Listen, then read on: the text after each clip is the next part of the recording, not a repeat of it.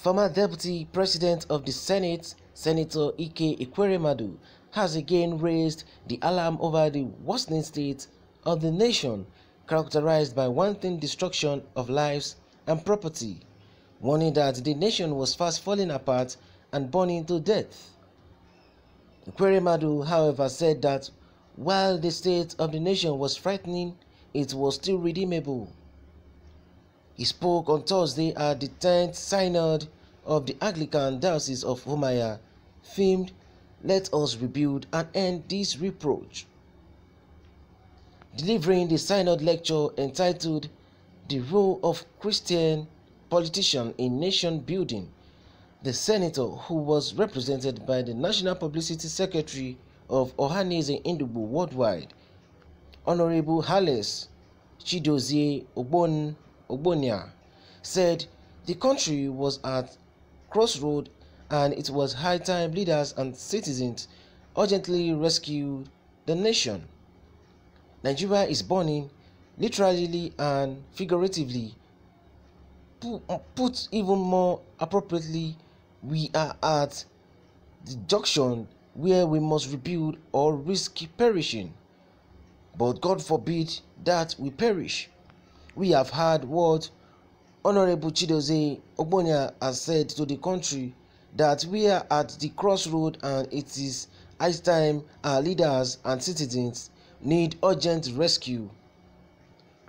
Now, he said Nigeria is burning and literally, figuratively, we need to put more effort appropriately. If not, we are at the junction where we must rebuild or we risk perishing, and nobody is ready to afford his life, nobody is ready to die, nobody wants to perish just because of Nigeria. Nobody wants to perish. So we pray that we will not perish in this. We will all live and witness the new Nigeria that is coming to emerge after all these issues are gone. Well, let's move further and see what we have more about this issue on ground.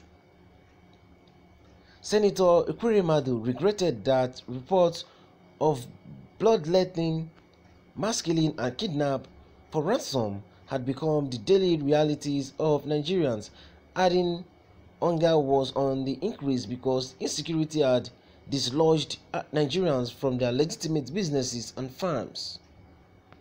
Hunger has enveloped our land because farmers cannot go to their farms.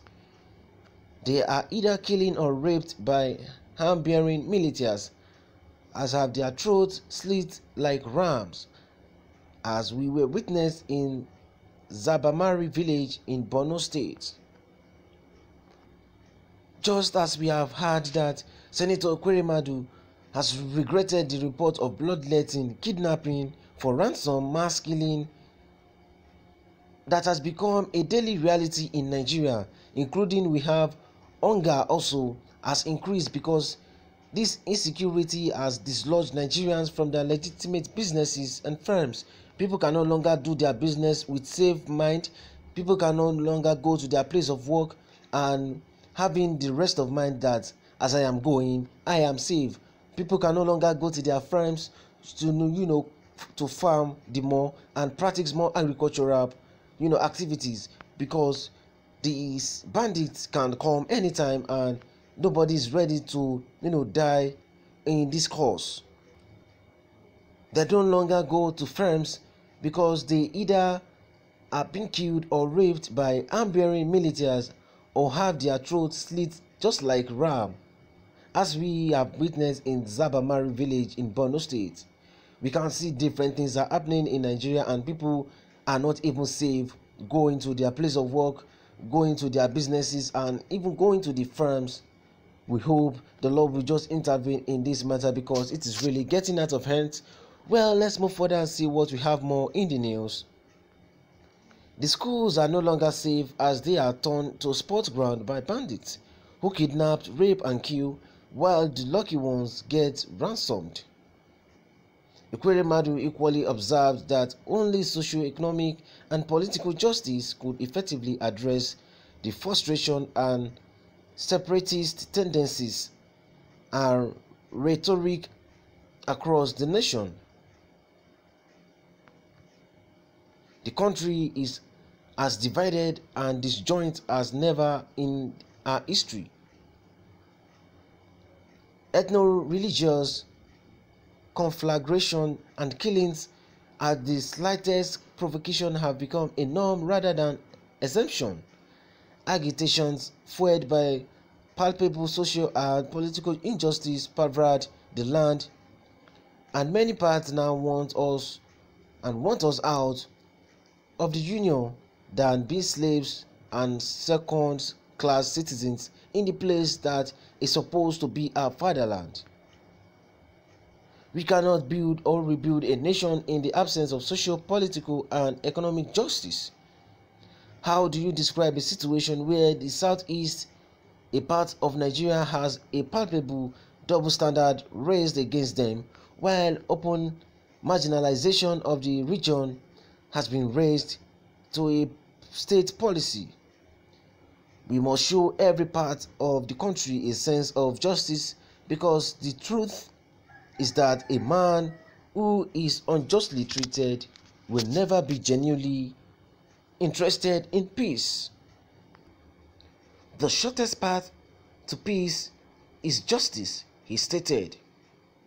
The lawmakers, however, said the situation was not irredeemable, urging the President Muhammadu Buhari administration to listen to voices and reason, decentralize the nation's policing system, and seek help from more experienced and resourced nations to arrest the slight.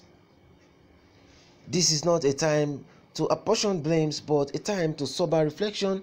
We must, as a country, take urgent steps to reclaim our land. The church and the Christian politicians should rise and stand in the gap. Every Nigerian must rise to defend our inheritance, because no nation in the world can contain Nigeria. This administration must begin to listen, beginning to take urgent steps to decentralize policing, to enable every constituent part take charge of the security of lives and property in its jurisdictions. This is the least and most immediate step we can do at the moment. In his charge, the Anglican Bishop of Umuahia Diocese, retired Reverend Godfrey Obijuru Ibe Abuchi, called on the Christian faithful and all Nigerians to join hands to rebuild the nation through prayers and good work. We have heard what the Anglican Bishop has said, that we Christians should call on God, join our heads together to rebuild the nation through prayer and good works. That is the only way we can go about this, because things are really falling apart in Nigeria, and we hope the Lord will just intervene and vindicate us out of this, because this country is burning, and the only thing we can do is to pray. We would like to see your reaction on what has been said so far. We would like to know your thoughts on this. Thank you guys for listening. Do subscribe to this channel if you have not, and I'll see you on the other news. Bye for now.